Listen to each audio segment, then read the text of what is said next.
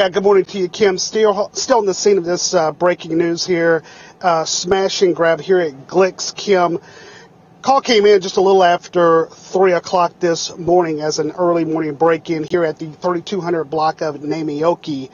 When police received the call, they arrived. They noticed two vehicles in the parking lot. Those two vehicles fled the scene, a short chase, and the police lost the vehicles. They terminated the scene, rather, Kim. But I can tell you they came back here and they found the front window smashed out.